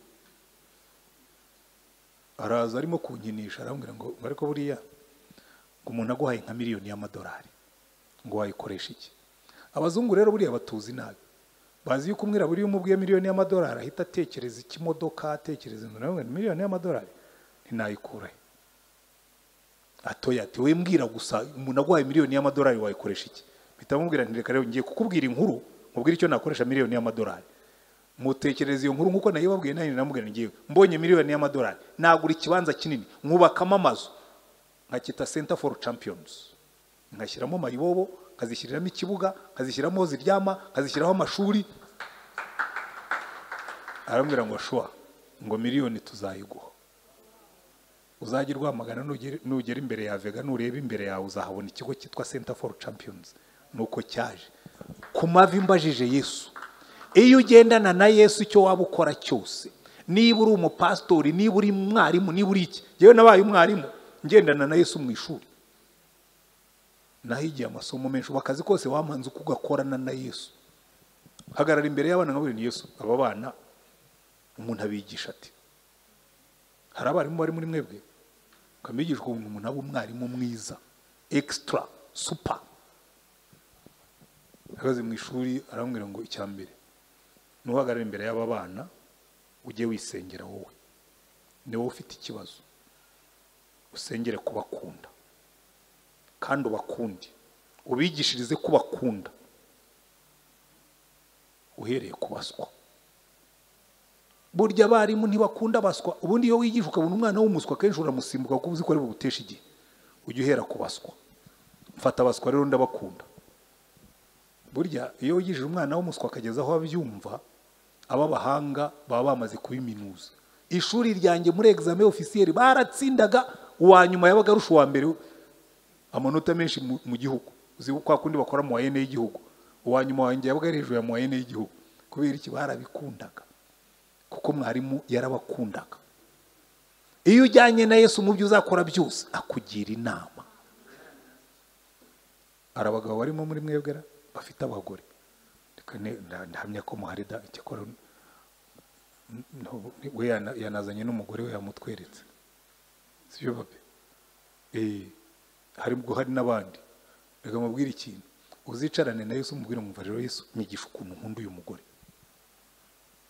uzareba ngo umugore wawe araduhagira rwose akajya buri uko agenza urukundo rwawe kuko Yesu yakwigishije uko bakunda umugore ariko namwe cyese ndabo umugore abagore namwe muzasaba uko mukunda abagabo kuko buri Imana izi uko byose bigenda ariko reka ndangiriza aha kugendana na Yesu yarabitworohereje mwambwiye ngo amen ubwo Yesu yaragiye gusubira mu ijuru yabwiye abigishwa be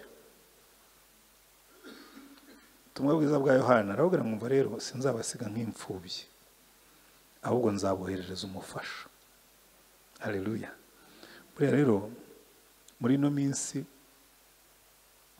ndi mu rukundo n'umwuka iryo ni ijambo ry'abajene muri no minsi ngo bari mu rukundo muri no minsi nanjye ndi mu rukundo n'umwuka n'ubundi jewe nuzuye umwuka kera nyimara gukizwa ko nyimara gukizwa nasomye igitabo kivuga ngo kugira ngo ube umuvugabutumwa hari ibintu bitanu ugomba kuzuza, kandi nuvuga nshaka kubwiriza ubutumwa pe, ngo icya mbere ngo uzabanze umenye Yesu kuko niwe uzavuga, niwe ukiza abanyabyaha, niwe butumwa. Icya kabiri uzaba ukunda ijambo ry'Imana kuko niryo uzakoresha umuvuga. Icya gatatu uzakunde gusenga kuko niyo communication line yawe na Yesu.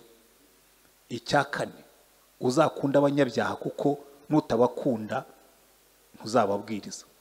Icya gatanu uzasenge wuzura umwuka. Nsanga ibyo bindi bine biroroshye cyane. Gukunda abanyabyaha uzabisengere.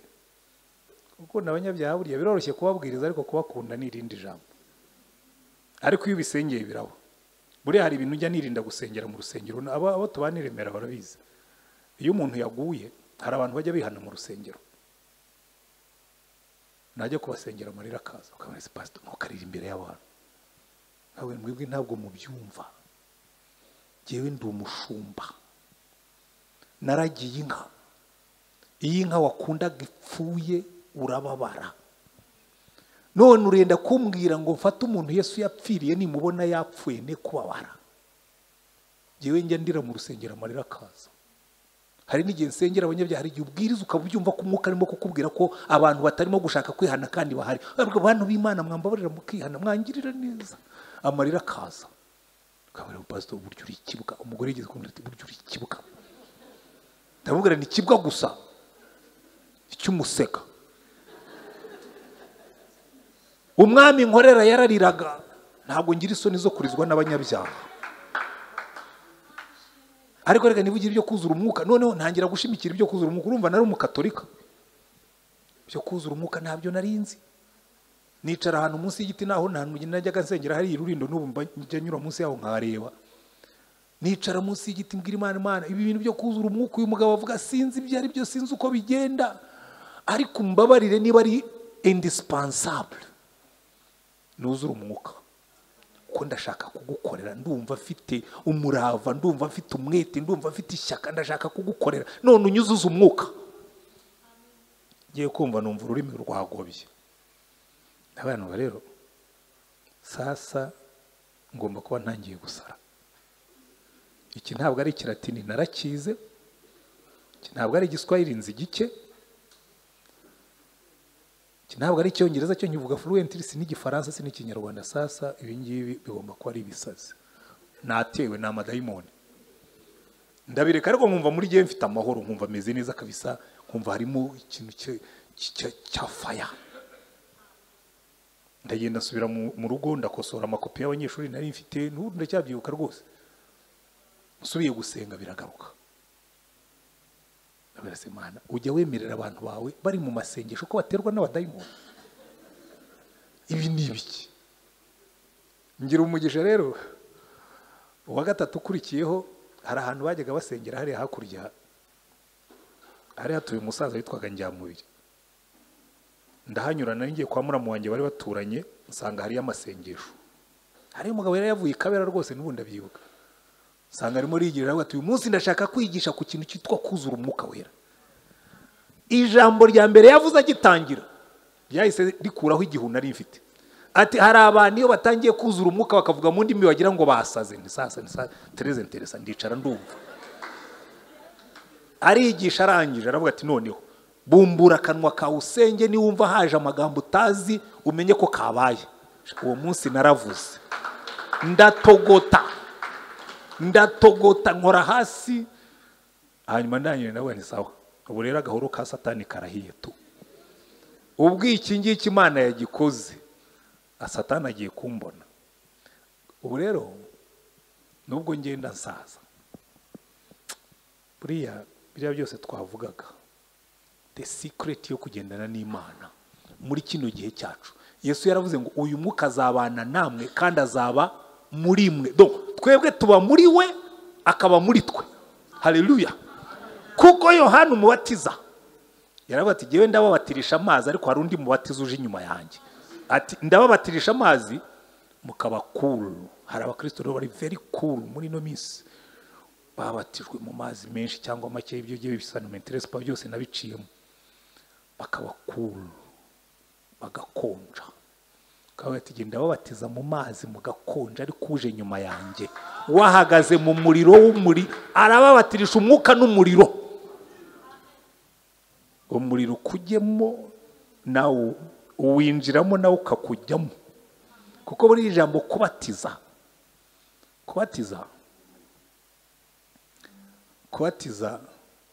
kugira ngo ubyumve neza. Kera mama yajyaga aboha ibyibo, yarabikundaga cyane.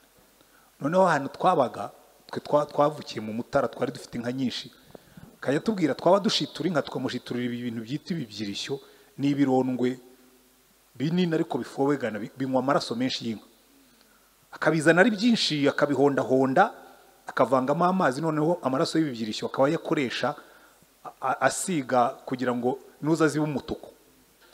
Yashyiragamo imigwegwe, yayishyira muri ayo maraso, ikajyamo ikanywa ya maraso avanze n'amazi, ikavamo ari umutuku.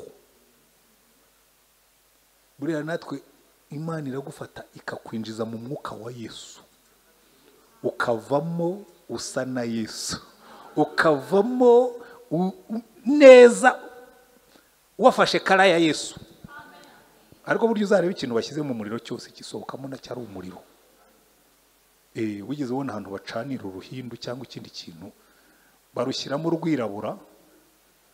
Kera iwacu abana bajyaga barwara ibibyimba, bakazana uruhindu bakabotsa, uruhindu bakarushyiramo rugashyuha, ukajya kubona ukabona narwo rurarabye indimi nk'umuriro, rwabaye umuriro. Banarukuramo kumva rurahumura nk'amakara. Iyo Imana yagushyize mu mwuka, ikakubatiza mu mwuka n'umuriro, ugira fire.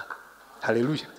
Ukagira umuriro, ukagenda uhumura nk'umwuka, ukagenda usa n'umwuka, ukagenda ushyushye nk'umwuka. Ibyo gukonja no, ugendana na Yesu. Ubwo rero mbabwira, ngiye uko ngenda nsaza, ubundi abasaza iyo bagenda basaza bagenda bakonja. Ariko navuze ngo rero Mana, ngiye ndashaka kugenda nsaza ndushaho kongera fire. Nyongerera fire, mukorere n'umunsi nzaba napfuye nzaba nkifite fire. Ibyo kuba umukristo uri inflammable, ko hari abakristo badafata umuriro. Inflammable, uwitwa Bonke yigeze kuvuga ngo hari abakristo bakoze muri asbestos. Buri impamvu za asbestos bazishyiraga mu mabati batwikiriza amazu, ntabwo burya zifata umuriro. Asbestos ntizishya. Hari abakristo rero bakoze muri asbestos, nabo ntibafata umuriro. Ariko ushaka kugenda utera intambwe mu mbaraga, umva ubwo mwaje no gusenga muri buraremu, musenge Imana muyibwire ngo Mana, twoherereza umwuka, utubatize mu mwuka. Ariko atari ibintu byo kubya bindi byo Ezekiel yabonye ngo bamwe bakandagiyemo bagerwa mu bugombambari, ngo barongera batera intambwe bagerwa mu mavi, ngo bagerwa mu rukinyi. Oya, dumburi baptizo nukujyamo, ntihagire n'agasigara, ukidumburamo, ukogamo, ugasohoka umeze nk'iyo migwego ya mama yashiraga mu maraso, igasohoka yabaye umutuku, ugasohoka usa n'umwuka, usa na Yesu. Noneho abakubonye bakavuga ngo ariko ibyo byakubayeho gute? Ngo nagendanaga na Yesu. Buriya nkundi inkuru bavuga mu byakozwe n'intumwa, ngo bafashe intumwa bazibazaho aba bantu ko ari abaswa batigishijwe ubu bwenge n'izi mbaraga babikuye, ngo bibuka ko bagendanaga na Yesu. Haleluya. Si yo teme mufite? Nugendana na Yesu uzategereze kurangiza muri izo mbaraga. Jewe nta gahunda mfite yo kurarantisa, nta gahunda mfite yo kugenda buhoro, nta gahunda mfite yo kugabanya. Jewe ndashaka nuno munsi ndasenga Imana wirumva rero Mana, ndashaka mo. Elisa yabwiye Eliya aramubwira ngo mva ugiye kugenda ariko mbabarira, ndashaka inshuro ebyiri z'umwuka kuriho. Eliya aramubwira ati inshuro ebyiri z'umwuka ndiho? Ati kusabye ikintu gikomeye. Atari ko numbona ngenda urazihabwa. Aravuga ati nta kiguzi ntari butange, kandi murabizi Eliya ntabwo yagiye mu igare nk'uko bamwe babyibeshya, yazamutse muri serwakira. Inshuro ebyiri Bibiliya iravuga ngo ubwo Eliya yaragiye kujyanwa mu ijuru muri serwakira. Umva nkubwire, nuzakanura muri serwakira uko hari icyo uzagushaka. Ubundi iyo serwakira iri cyambere ukora uhumiriza amaso, ukareba hirya aho ituruka, niba iturutse hari ureba iriya ugahumiriza. We yaramubwiye ngo kanura muri serwakira, numbona ngenda birabara ugati wenda nzayahumura nimara kubona inshuro ebyiri zizo mbaraga, ariko ndakanura tu. Ngo aramubona azamutse, igishura kiragwa. Se naha birangiriye. Afata igishura aragenda, ageze kuri Yorodani arakizunguza nkuko yabonye undi akizunguza. Aravuga ati ariko ko nabonaga Eliya akubita akavuga ngo po, kubise rimwe abona Yorodani icitsemo kabiri, kabaye buriya byatunganye. Buriya reka nkubwire, imbaraga uzazimenya ugeze aho zigomba gukora. Hari abantu benshi basenga akavuga ngo ngewe ntacyo numvise. Oya, hari igihe uzasenga ntugire icyo wumva, hari n'igihe uzasenga ntuvuge mu ndimi, ariko uzizere ko ubwo Imana hari ikigiye gukora. Ubitegereze uzabibona. Kandi iki gihugu aho tugeze ubu ngubu muri kalendari y'Imana, iki ni igihugu cyo gusengera kuzura umwuka. Imana yaratubwiye ngo nzakiza iki gihugu. Singiye kubasubiramo ibyo yatubwiye, ariko etape ya nyuma nzabaha ububyutse. Ngo ariko icyo gihe ngo benshi muri mwebwe muzaba munaniwe, abandi murangaye. Muri kino gihe turarangaye, mbona abarokore barangaye. Ugenda ugasanga abayobozi b'amatorero turarangaye, turangariye mu mazu, turangariye mu mamodoka, turangariye mu mishinga. Intumwa zaravuze ngo twebwe mushake abandi babikora, twe tuzakomeza gusenga no kugabura iby'Imana. Maze zimanura umwuka n'umuriro. Aho nyuze hose umuriro ukamanuka. Uno munsi ntabwo Imana izabura bikoresha. Nta nubwo ari accident yuko muraye iri joro, nubwo tutari burarane bwose. Hari ubwo abantu bubwira ngo turaba turi kumwe mu mwuka. Ntabwo mba sinzi niba tuba turi kumwe mu mwuka. Ubwo umwuka wanjye uraburi hamwe nanjye mu byo ngiyemo bikurikiye ahanga. Ariko reka mbabwire, reka mbasigire ibingibi, mwishakira yanyu mavuta. Numanuka ntahari nanjye ubwo ndamera nka Herodadi na Medadi, ubwo uransanga aho ngiye. Ko hari indi gahunda ntagomba kwica. Ariko reka mbabwire, niba mushaka kugendana na Yesu, yaratubwiye ngo kugira ngo mugendane nanjye sinzabasiga nk'imfubyi, nzaboherereza umufasha. The Holy Spirit is real.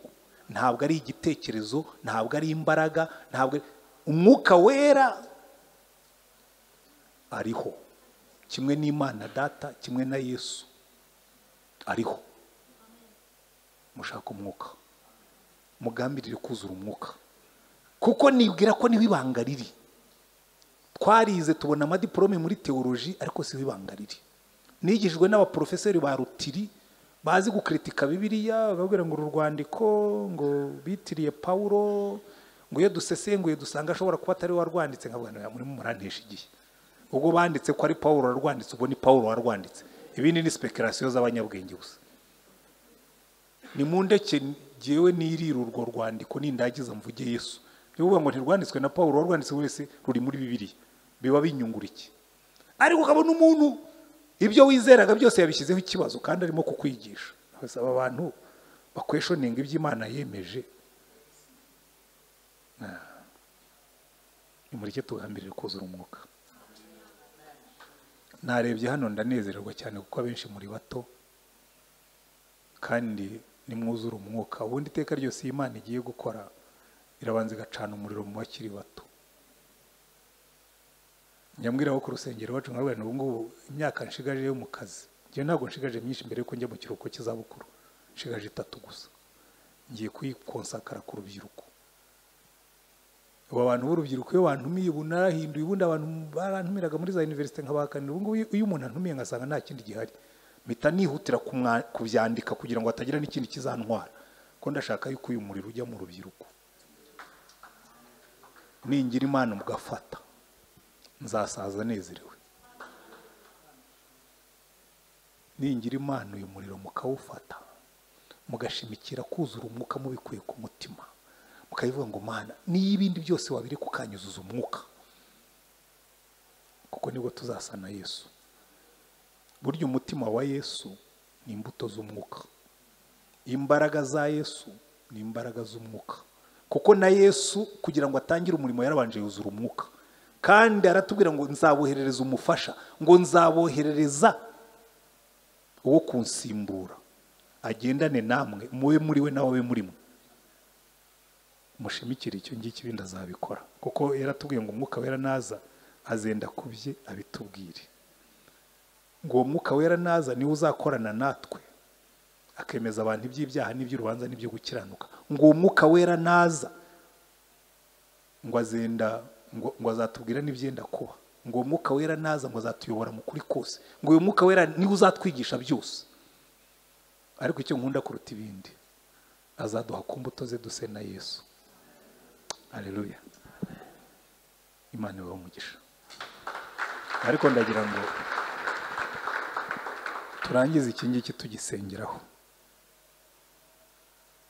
Yesu yaravuze ngo ninde muri mwebwe umwana yasaba umugati akamuha ibuye, ngo yamusaba igi akamuha sikoropiyo, yamusaba ifi akamuha inzoka. Ngo none ko mwebwe muri babi mukamenya guha abana banyu ibyiza, ngo so wo mu ijuru we ntazaha umwuka abamumusaba. Buriya ntabwo abantu babonyemo secret, ibanga ririmo. Umwana asaba umugati yashonje, kandi umubyeyi yabonye umwana washonje ntabwo amuguranira ngo amuhe ikitari bumumara inzara cyangwa ikiri bumwice. Ahandi Yesu ngo bari bakoze iminsi mikuru, iminsi y'ingando, yari iminsi mikuru ikomeye cyane. Barahuraga bagaserebura kuko babaga bavuye mu masarura, bakagandika iminsi 8, bakaririmba indirimbo, bakiterera hejuru, bakanywa bagahaga, kuko byo byari byemewe ku icyo gihe. Hanyuma arabitegereza aravuga ati ariko iyi dini vrema, iyi dini ntabwo iri bubamara inyota. Ngo arangurura ijwi avuga cyane, avuga ngo umuntu nagira inyota azahondi anywe, ngo kukunyizera wese ngo imigezi y'amazi y'ubugingo bizatemba iva mu nda ye. Noneho bakongeraho komantire bakavuga ngo ibyo bivuze byerekeje ku mwuka wera uwo bamwizeye bendaga kuzahabwa. Ngo ariko icyo gihe umwuka yari ataraza, kuko Yesu yari atarahabwa icyubahiro cye. Ubu yaragihawe. Noneho dufite uburenganzira bwo kumusaba sans limite, tutitangiriye umutima. Imana ibahe umugisha. Kadusengere kuri ayo magambo. Nimumfashe muhaguruke, hanyuma turirimbane igice cy'indirimbo imwe nkunda cyane muri iyi minsi. Ubwo ushobora no kugikeka.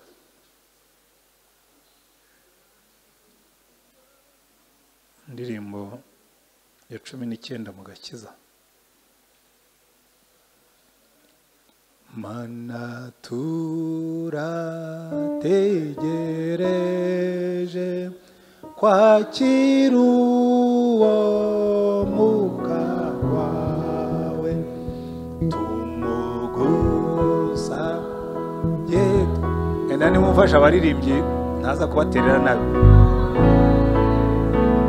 Enda babe. Mana yacu,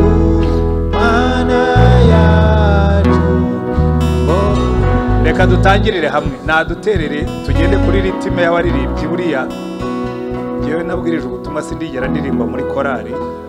Hari igihe ntera hasi, hari igihe ngenda buhoro, ariko iyi ndirimbo ndayikunda.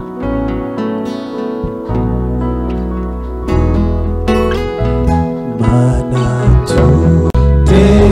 tutegereje kwakira uwo mwuka wawe, tumugusabye twizeye, utwoherereze Mana, Mana yacu, Mana yacu, wohereze umwuka wawe imitima yacu twese, twuzurize isezerano, wongera uca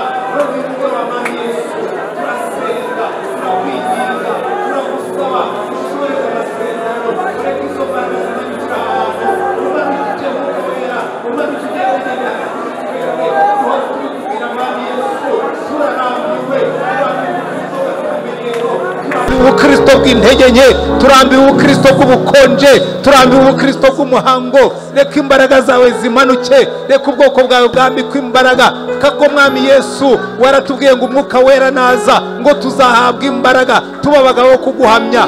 Emera imbaraga zawe zimanukire kuri aba bantu, emera imbaraga zawe zimanukire kuri iri teraniro, kandi ntabari abangabo bonyine Mana, aho abantu bateranye hose, abarimo gusenga hirya no hino, abarimo kukwinginga, abarimo kugusaba. Reka muri iyi minsi tubone umuriro wawe wongeye kumanuka, tubone imbaraga zongeye gukora, dusengera abarwayi tubone bakira, twirukana abadayimoni tubone bagenda, tubwirize ubutumwa abantu bakizwe, nitwigisha abantu bahinduke, izina ryawe rishyirwe hejuru, izina ryawe ryubahwe, ubwami bwawe buze. Mwami Yesu, umva gusenga dusenga kuri uyu mugoroba, reka imbaraga zawe zimanukira aha hantu, reka ubwoko bwawe buhabwe umugisha, reka izina ryawe rishyirwe hejuru, reka ubwami bwawe buze, ko ni mu izina ryawe dusaba mwami wacu Yesu Kristo, amen.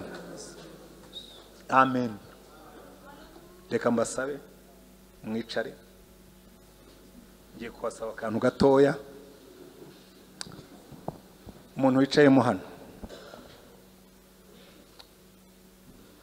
nari